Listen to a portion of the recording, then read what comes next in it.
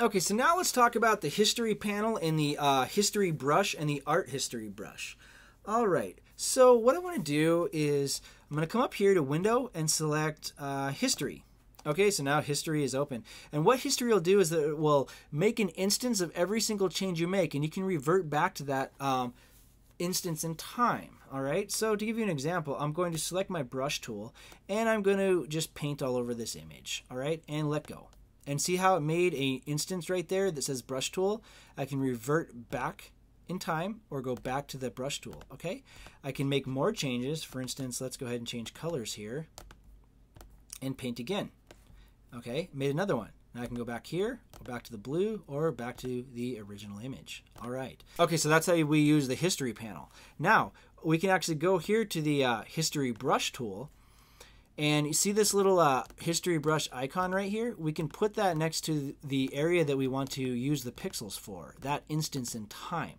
So I'm going to select the beach, but I'm going to be in this instance in time. And I can actually come right here to Eileen and paint her back in. Okay?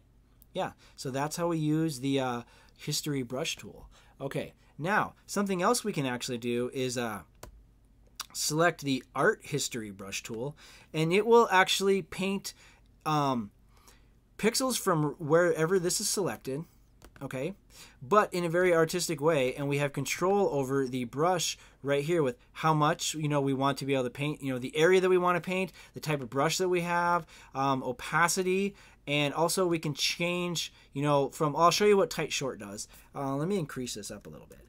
Okay, so okay, see that? I get these little tight strokes like that, okay? And I'm painting them in based off of this image right here, all right? And you can see it's kind of interesting little strokes I'm getting. I can change these right here, like so. And see? Yeah, they're curled ones, long curly ones. Okay, now I can actually shrink this down to tight short, bring this way down. And I'm in this instance in time, but I can paint with the pixels from this particular area right here and paint them right over Eileen, okay? Pretty interesting, yeah?